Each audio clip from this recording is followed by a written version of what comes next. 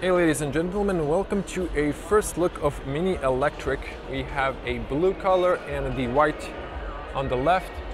Closed bumper, as this is an electric car, only intake on the bottom to cool the batteries. We have the LED fogs like on the facelift Mini. So let's jump inside. And of course someone interrupts us. So let's check the back look. We have an optional panoramic roof that opens. On the back, of course, electric car, no exhaust. We have the E logo as electric yellow, Cooper S, the Union Jack back taillights. Still familiar Mini alloy wheels. And not to forget, the charging port is over here where you would find your usual, petrol or gasoline fuel cap. Have alternate and direct current for fast charging and slow charging, and have a light there. But in this case, when you're braking, recuperate the energy and recharge the batteries. So these are 17-inch alloy wheels. Still same protection on the bottom.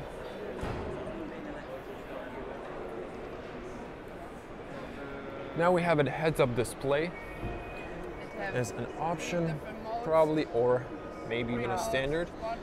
So the base price is 32,500 euros or 40,500 with the options. So let's see the technical data. And we have a 135 kilowatt battery equivalent to 184 horsepower, 270 newton meters of torque, electric range from 242 or 270 max. Not much, but this is a city car. Options, and then we have optional equipment over here, a long list, which increases the standard price. Now we're going to get inside as soon as this gentleman leaves. So the gentleman went out finally, and we can see here a standard Mini 3-door coupe interior, Mini Cooper S on the bottom, aluminum doorstep. These are the same seats you'll find in the Mini. Nice leather, I must say. Beautiful stitching with Mini yours, and in the Union Jack flag perforated headrest. So let's just jump inside and see. Okay, with the key on, we managed to turn on the car, and we have the same 3-spoke steering wheel. Let's close these doors. And with the pre-standard Mini steering wheel, which is really nice, soft leather, hand stitched, feels good in the hands. And then we have the same infotainment, same controls on the top, so I'm not going to go into the details of that. Your privacy mirror, you can control the LED lights here when the bonnet is not opened. We're going to check the bonnet later. Same AC controls, everything is same as on the Mini, but instead of red we have a yellow start stop. And on the bottom we have 2 USB chargers and a 12-volt, pretty standard over here. No rubber mat on this one. 2 cup holders, and then we have automatic transmission, although this is an electric car actually. And then we have electronic parking brake with the new infotainment, this new as you can see here, My Mini. So you have navigation, phone calls, radio, media. And let's see about My Mini. So this is the electric version, vehicle settings, driver profiles, technology. So this is actually in English, but we have here also the flag, which is optional. Probably that comes with the ambient light as well. But the main change is in this area. Now you do have heads-up display, as you can see here now. but you can see the facelift Countryman John Cooper's work is going to be eventually on my channel, so check that for more heads-up display. So over here we have a new screen that really comes with the Mini philosophy. It's small, it looks retro in a way.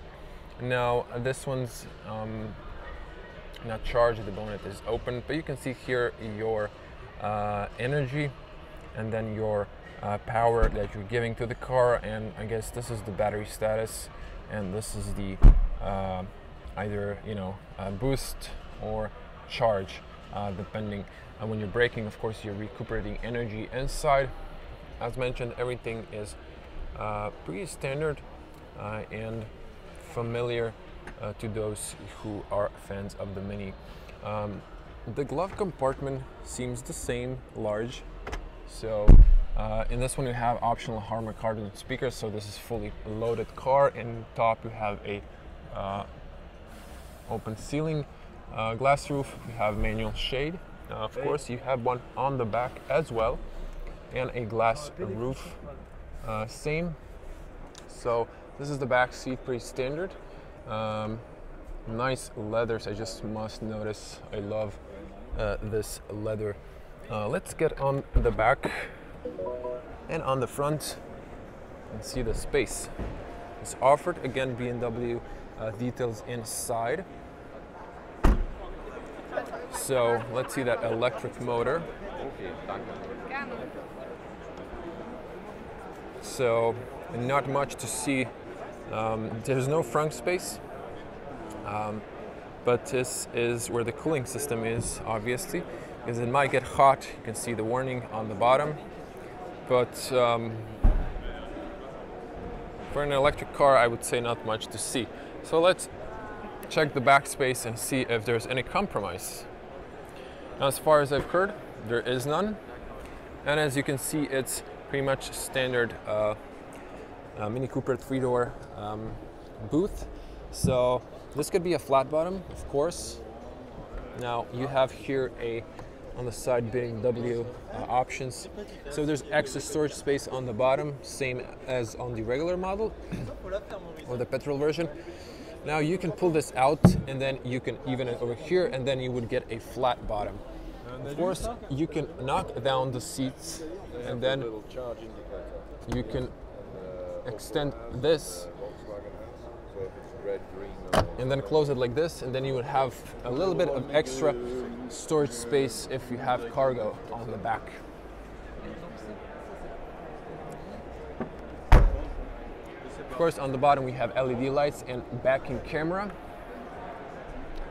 and I think this finishes the Mini. I'm going to just walk towards the white version just so you can have a closer look. This one has a different alloy wheels that are more closed, and then you can see the interior is a little different. In this model we have a little bit different leather. This one doesn't have the optional panoramic roof, and this is the front looks. If you like this video, please give it a like, subscribe to the channel if you want to, and click that bell to get the notifications then, because I'm in Frankfurt Auto Show. There's a lot of cars I've been filming, so if you want to see what's new in the industry, you know where to find it. Leave a comment below. What do you think about the new Mini? I'm gonna see you in the next one. Stay safe on the road. Bye.